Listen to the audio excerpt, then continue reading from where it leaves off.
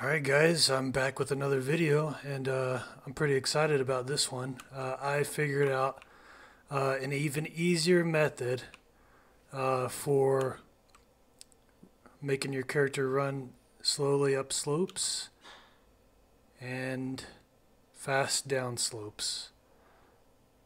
And it works in any direction just like that other guy's. And what's going on here is if you see the red arrow, that's the impact normal, and the green arrow represents, well, actually I don't think the green arrow is even hooked up correctly. Let me see here. Oops. Let's see. The player direction. Oh yeah, no, it's not hooked up. Okay, so if I just get actually, I could probably do it like this. So you can see. And that's just pointing up off the slope, and the other one's pointing in the direction that my player's going. And I'm just using the dot product to get the value, and I'm using a curve to select a speed based on that value. So I'll go ahead and show you how this works real quick. So if we come over here, I'm just going to do a little explaining. Rather than printing out the value of this, I will print out the dot product so that you can see how this works. So when we're moving up the slope, it gives a negative 0.34 value. And when we're moving down the slope, it gives a positive 0.34 value. And if we come up this one, it gives a negative 0.64 value and a positive 0.64 value.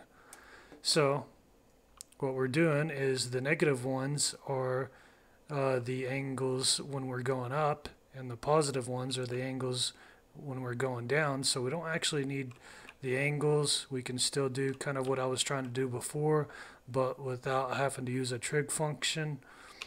And I learned this actually a while ago whenever I was reviewing some uses for dot products. And so we're going to go ahead and set this up in a new project. So if you'll start and create a third person project like I did, then what we're going to do is, well, first off, let me go ahead and delete this. And then we're just going to get a cone by coming down here, and we're going to scale this up, and then we're going to come around here and scale this out, and then we'll just bring it up a little bit. Make sure it's not too steep. It's not. So now what we're going to do is we're going to right click on him and edit third person character, and just open this up. And I'll just kind of set this up like I did using that other guy's method, UpdateMovement.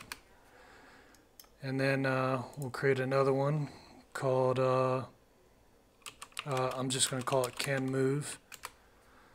And then the other one, I'm just going to say find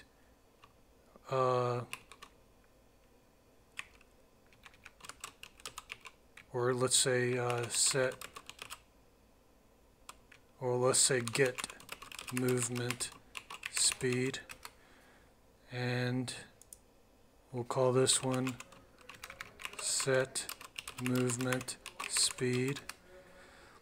And then on this one we need an input, same as kind of like how that other guy did it, and we're going to call this speed. And the boolean is going to be a float.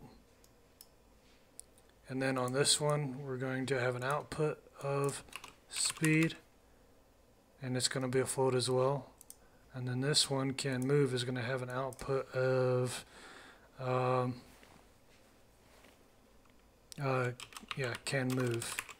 and it's going to be a boolean.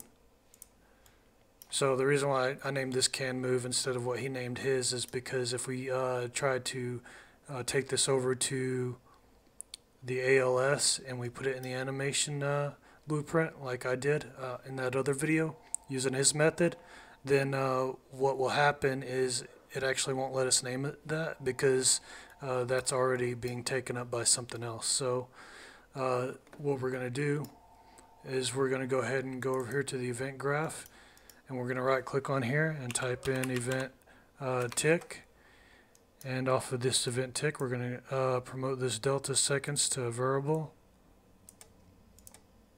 and we're just going to do that. We're going to drag this update function off of here. We're going to come over here, we're going to drag out and open up that update movement function, and we're going to drag out the CanMove function. Off of here we're going to do a branch, and then off of here we're going to do a GetMovementSpeed, and then off of here we're going to set the movement speed. And then what we're going to do is we're going to go over here to CanMove, and off of CanMove we're going to get the character movement, and we're going to check to see if the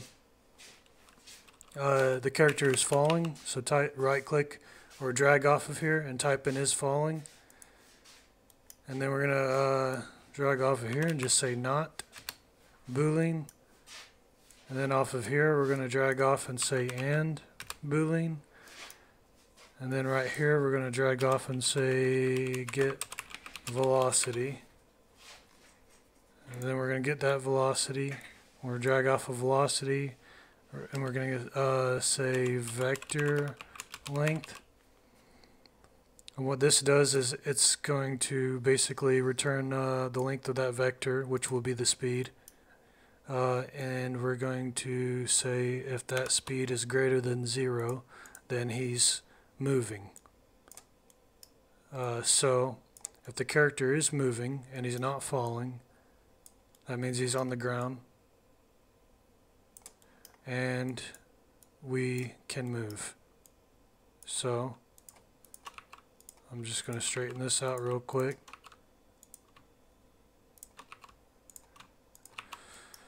And then there we go.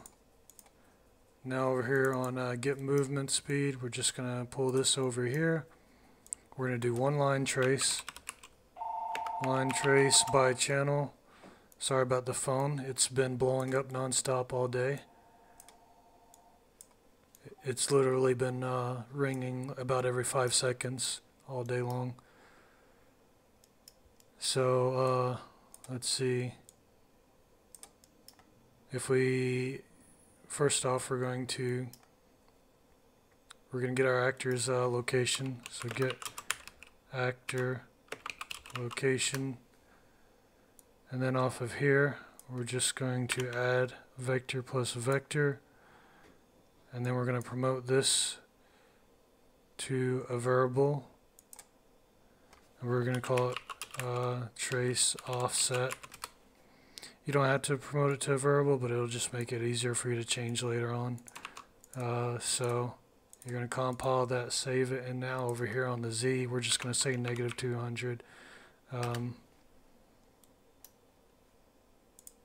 You don't have to do this specifically this way. You could do it a number of different ways. You could get the, if you wanted this to be more foolproof across different characters, you could just say, you could get the mesh or the capsule component, and you could say get capsule half height, and then you could just subtract that actually. Vector minus vector, or actually vector minus float, and it would do the same thing. So we just want to trace from the character's location down to the ground, but you might need to add a little offset to this one anyway, but I'm just going to put it back like it was.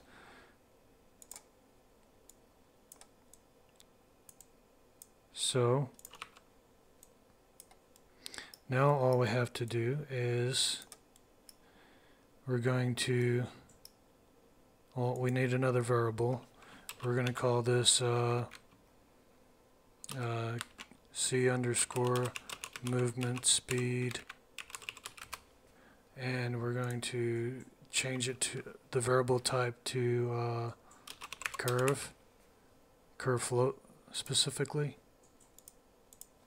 And we have not created our curve yet, so it's not in there. So over here somewhere in whatever folder you want, I'm going to do it in the content folder. You're going to right click, go to miscellaneous, and go to curve, go to curve float, select. Now you're just going to type in C underscore movement speed, and then open that up. And then we're going to create 4 keys here. And then let's see. So one of them is going to be 0.5, and it's going to be 900. You can change these values later if you want. This one's going to be 0.2 and 600. And this one is going to be negative 0.2 and 600. And then this one is going to be 0.5 and 100. And then what you can do is you can save it, close it, and then open it back up, and that'll fix everything for you.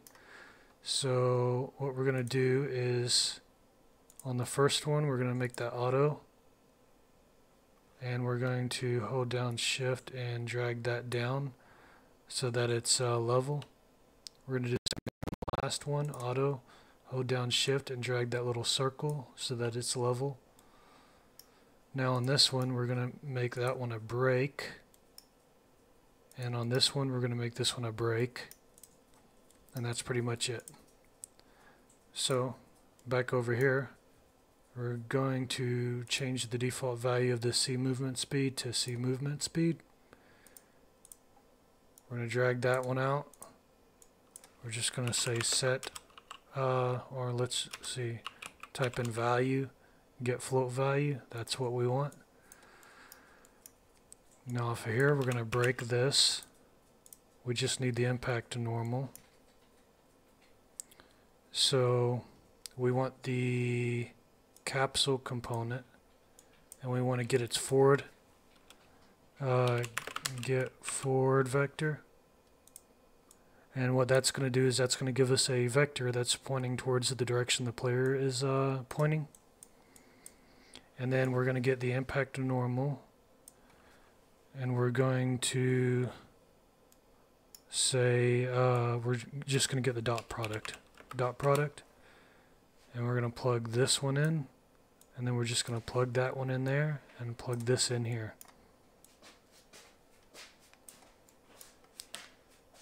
Now let's see, as long as I didn't leave anything out, that's pretty much it for this part. So let me just make sure. Yeah, that was it. Now I did the arrows just for demonstration purposes, but this is it. So over here on the movement speed, what we want to do is we want to interpolate the character's movement speed. So get the character movement component, drag it out here, and say set max walk speed.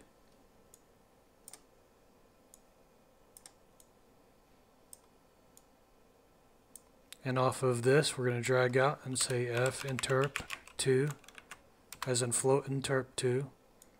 It's going to interpolate from the current position to the target position. The speed will be the target position. Our delta seconds will be our delta time. You can also right click and say get delta seconds in this case, I guess, or get world delta seconds right here. That will also work. On our interp speed, I'm probably just going to say, oh, you know what, let's just use 20. So what this will do is it'll keep the character from suddenly decreasing or suddenly increasing in speed. So our current speed is our max walk speed. So we're going to get max walk speed, or let's see,